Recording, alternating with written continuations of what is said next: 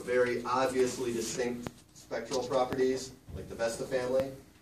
But beyond that, sometimes we need to look deeper into the background of the main belt and try to use a quantitative clustering technique.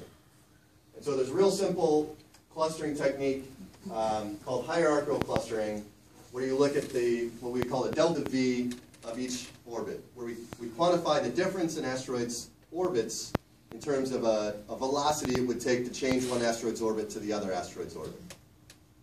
And so that's essentially what this criterion is here, telling us the velocity requirement to evolve from one orbit to the next.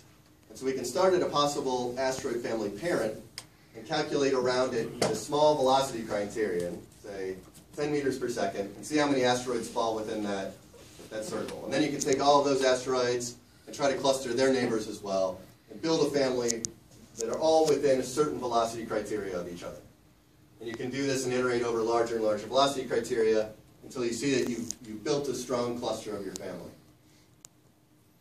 And we can give you a little demonstration of this. This is the family we looked at earlier, the Aragoni family.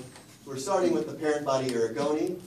This is the clustering criteria that we're using, 10 meters per second, and we'll slowly increase this and watch as it continues to link more and more bodies in the area around it.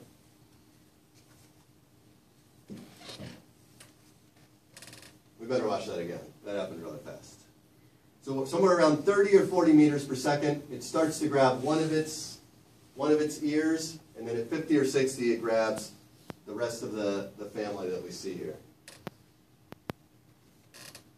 Now, if we ran this further and we ran it out to 200 meters per second, we would jump from just this family, and it would be a big enough criteria that it would grab the entire background around it. And eventually, you'd link the entire asteroid belt. So as you look at these linkings as a function of the velocity criteria, you link very few objects, you reach a plateau where you're linking this tight clustered family, and you go beyond that plateau, and all of a sudden, you're linking the entire asteroid belt. And the fact that you have a tight clustered family usually stands out in your linking number. And that's what we're looking at here. Here's the number in the family as a function of our linking criteria. We have nothing, nothing, nothing. We get to 30 meters per second, and we jump up and we plateau. We've reached the core of our family, and then all of a sudden we have the entire asteroid belt. But we built our family, as we saw before, and we can see the V shape and the tight cluster of orbital elements. So this tool is a bit of a blunt tool, and there's a number of ways for it to fail. If your family is very, very old, it will have spread out very far in semi-major axis, and you'll need a very big velocity criterion to find it.